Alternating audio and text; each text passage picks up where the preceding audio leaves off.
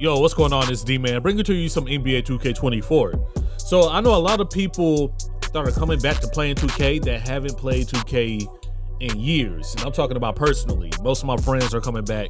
Yo, D, if you were a beginner in a sense, or needed a basic kind of do-it-all build on 2K24, what would you make?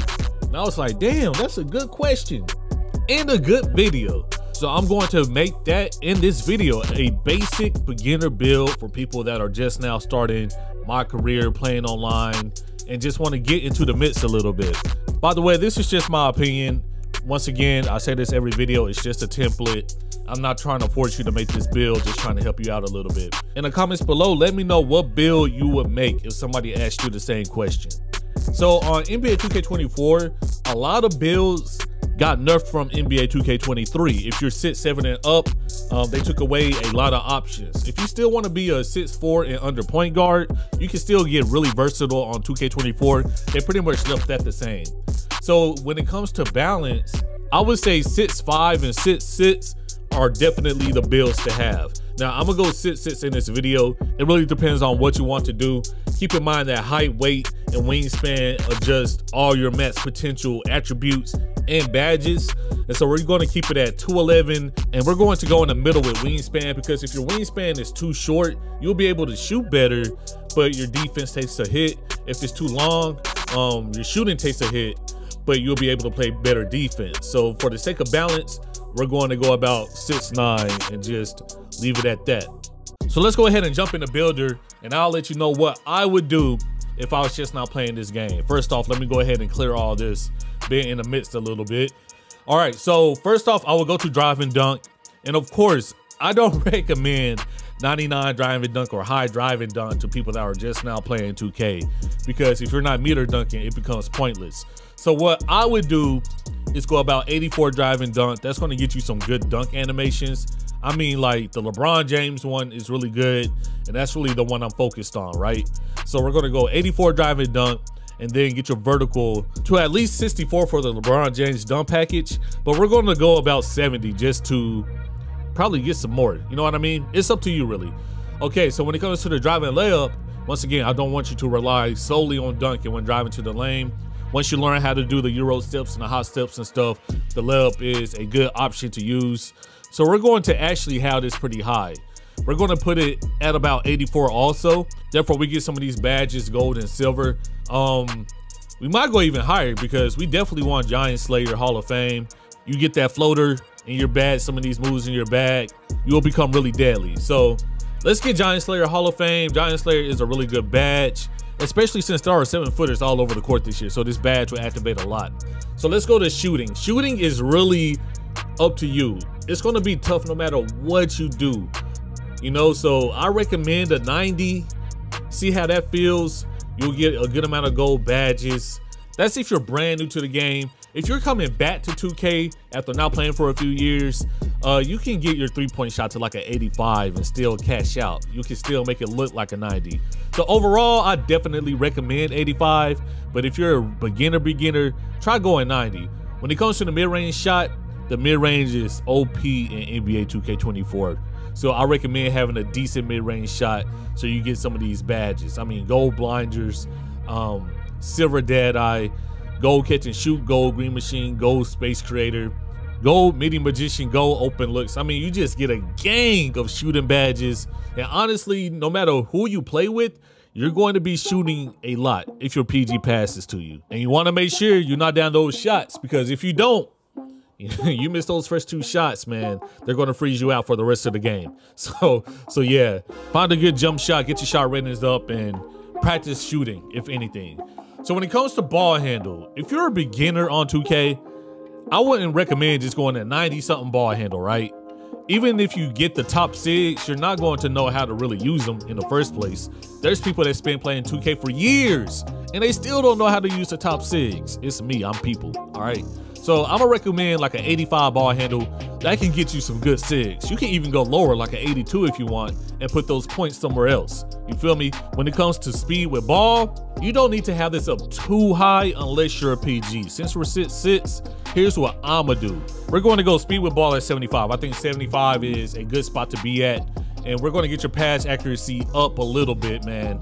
Don't be out there throwing floaty passes. That's no good for a beginner. You feel me? So we're going to get you some badges and have your pass accuracy at 77. Once again, it's just a template when it comes to the playmaking. So if you want to have it higher, just readjust it. If you want to have it lower, you're good. So now we're going to skip down to the physicals because the physicals are really important. I think 80 and 80 for speed and acceleration is a decent place to be at. When it comes to stamina, I usually go 90, but 93, like 93 is going to get you silver handles for days. So you might as well. Maybe you start getting better at the game, you start dribbling a little bit more, people start trusting you a little bit more, and you can utilize handle for days. Now, this is the tough part, the defense. I feel like you have to pick and choose right here. So let's say you're a beginner and you want to be a guard. It's going to be tough, right? Now, if you're a beginner and you want to be a big, I'll make a video on that too. You want to have pretty much most of this stuff. But if you're sits, you want to do it all, you want to get some highlights, ankle breakers, dunks, you're going to have to sacrifice somewhere. And most of the time, the sacrificing comes in defense. So here's what we're going to do, fam. We're going to play with this, go back and forth a lot. So we're going to start with steal, see where that gets us, because steal is definitely important in this game. I have steal on my build, and I love it. We're also going to have perimeter defense, because if anything, when you're playing solo rec, solo park, playing with randoms in general, offensively, it's going to be hell, right? But as long as you play defense, you'll be able to get yours. And once again, I'm thinking of more so rec than park for this build, but you know, it all depends on what you play. So we're gonna bump this steal up to 85 to get silver glove, silver interceptor, and silver right stick ripper. I do like glove at the park. When I played the park, bro, I was pressing square once with silver glove and just pilling people. Granted, people don't have unpluckable just yet. I think silver glove is a great place to start. Also, we're going to get that block up to 68 to get chase down artists on bronze. I'm already jealous of this build. I wish I was able to get block on my build. But yeah, you want to have some chase down on your build for sure.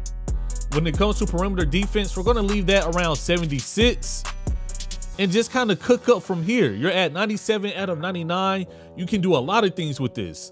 If you want to get your perimeter up higher, you can do that. If you want to go speed with ball or even ball handle, you can definitely do that. You know what I mean? Just play around with these leftover points and see how you really want to play and what you really want to do. You can add it to speed and acceleration. Somebody like me, I would get my mid-range up, start spamming the mid. I ain't gonna lie, I might make this build because I want a high mid-range build. It probably doesn't need to be at a 90, but yo, you can get that mid-range up high. You can increase your three-pointer.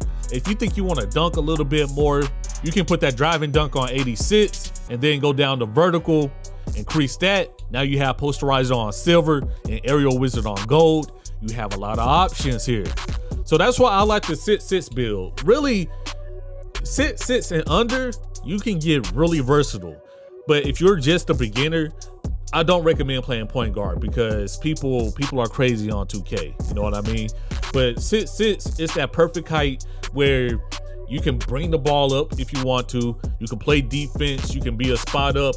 You can be a slasher. You can do whatever you want with this build. And so that's why I think it's perfect for beginners.